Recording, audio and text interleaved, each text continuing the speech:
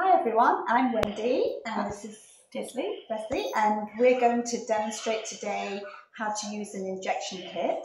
First of all, I'd just like to say that we are not qualified medical professionals, nurses or doctors.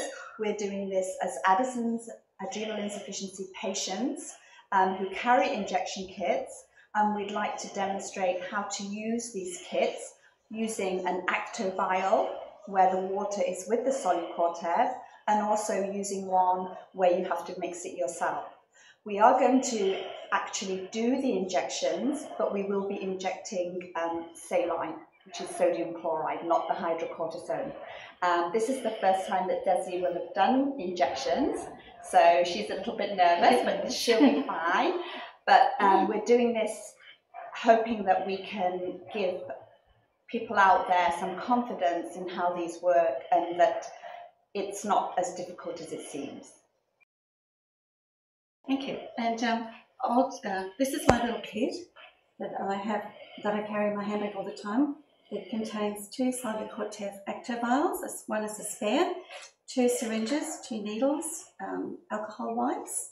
So first of all, I'm going to demonstrate how you push down on the Act-O-Vial. It comes like this with a little cap on the top and a little rubber stopper. The powder's in the bottom and the saline solution is in the top of the Act-O-Vial. So you're using this part of the hand, which is nice and firm on a solid surface. You push that over there and push down hard and it dislodges that rubber stopper, and then you just swirl it around until it dissolves. Now here I have an Act-O-Vial that is empty, and we have filled with the saline solution so I can inject myself. A good idea to swap the top of the rubber surface and take the cap off the syringe. Load a little air because that helps to draw up the solution with, so you don't get a vacuum. Push it into the top of the Act-O-Vial, turn it upside down, push in the air, and then the needle should sit at the base of the fluid here, once it dissolved fluid, and you just simply draw down on the syringe and it fills to 2 ml solution. Drawing it all out. There we go. So,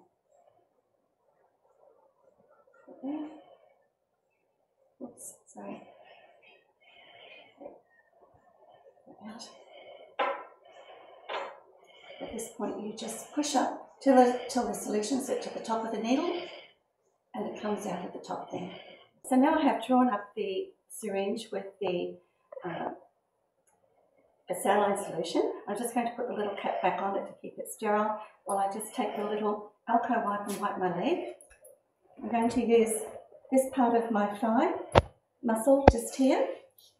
So I'll just swap that. Here we go, my first time injecting myself. And take the cap off the syringe and just keeping it nice and taut by holding my forefinger and thumb there. I'm just going to inject by just pushing it straight in. All the way. Oh, that wasn't too bad actually. Pull back. Just a little bit, there's no blood.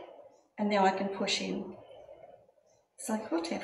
Well, that was a lot easier than I thought. I pulled it out and just a little swab and I'm done. Thank you very much.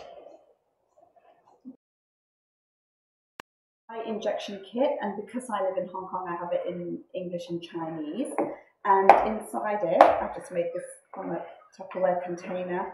I have my needles and my Solucortev in here, as well as a letter and also an instructional leaflet. So I will need my Solucortev and a water, the 2 elements.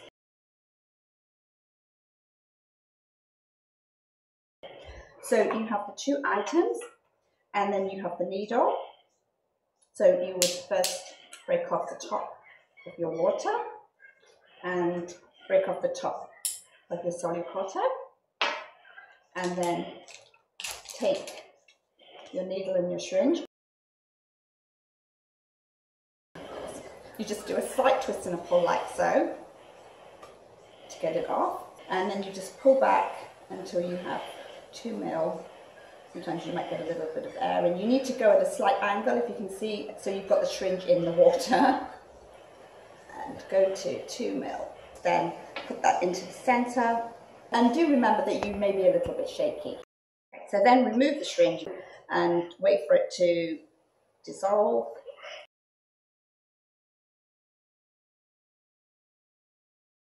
And then I'm going to swab the top of that.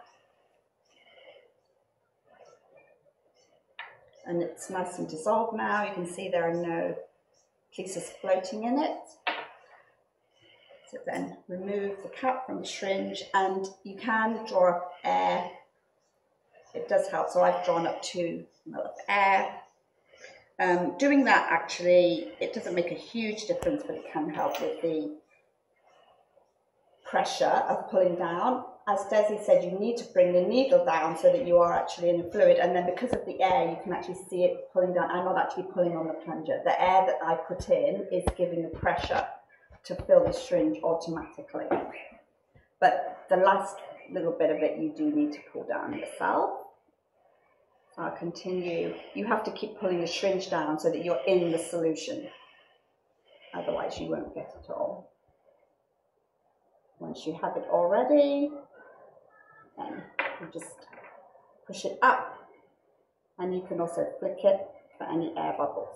So now this is one that is filled with sodium chloride, so it doesn't contain hydrocortisone, and Des is going to demonstrate giving an injection to somebody else. So I'm the sick AI patient, and I can't inject myself, and she's going to inject me, so I'm going to hand it all over to her. Thank you.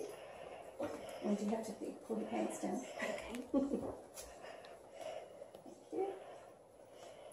Good. Right here. How's that there? It's fine. Thank you. Alcohol wipe. Take the cap off. Nice and firm skin. Draw back a little, make sure there's no blood. That's good. Very good. Solution. Good. Done. Okay, that didn't hurt one little bit. I didn't even feel it. That could have potentially saved my life if I'd been in crisis and we were using real hydrocortisone. And so thank you, Des, you did a wonderful job. Just one last point is to dispose of sharps carefully in your home in case you have children or anybody else around. And just one more note that we are not nurses or doctors, we're not medical professionals. This is just for information purposes only. And please do refer to any guidelines that you've been given by your doctor or nurse. And most importantly, ensure that your injection kit has everything it needs. And if you have given yourself an injection, refill it as soon as you can.